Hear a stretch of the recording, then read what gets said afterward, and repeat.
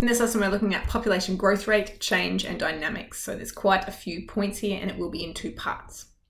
All right, there are many things that influence a species population size, both abiotic and biotic, and these will in turn change and limit the carrying capacity for that species and result in different numbers of individual organisms in that population.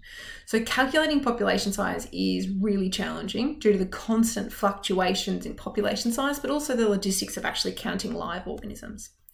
Now, we calculate population growth rate using four considerations. We talk about births, we talk about deaths, we talk about immigration and emigration. So immigration is the movement into a location, emigration is the movement out of a location. So obviously, if we've got more births and more organisms immigrating, we're going to have a higher growth rate. If we have more deaths and emigration, then the population is going into decline. Right, so the formula that we use is the births plus the immigration take away the number of deaths plus the number of emigration, okay? And that's going to give us our population growth rate per a certain period of time, right? We need generally a number per year because for a rate, it needs to have a time period.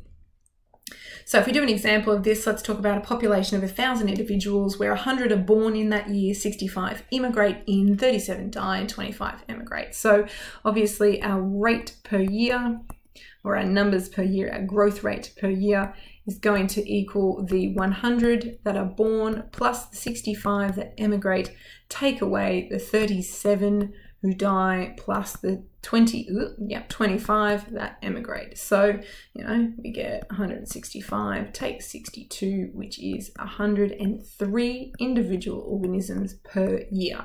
Now, if this is a positive number, and it is, it's 103, it does mean that we are increasing in population. Obviously, a negative growth rate indicates a declining population. So this can also be expressed in numbers of unit per time, like per year, or as a percentage increase. So we could then find out that 103 over 1,000 individuals, we can find our percentage from that. Here's another example. We've got a group of bison. We want to calculate the growth rate, and we want to calculate the original if the original population size was 54, what is the new population after 2 years? So if we start off, we've got 24 calves, so our rate will be the 24 calves. We've got 13 deaths, so that's going to need to go into our second brackets. 13 deaths, 17 immigrate, so we add them into the additions, and we are adding in 1 emigration, so that's not too many. What have we got? We've got 41, take 14, which is going to give us a 27, so this is positive, which means the population is in incline, it's getting bigger. So this is our growth rate. It would be 27 organisms or animals per year, 27 bison per year. Now, if we had a look at if the original population size was 54, then we can say, all right, well, if original was 54, we are adding 27 each year.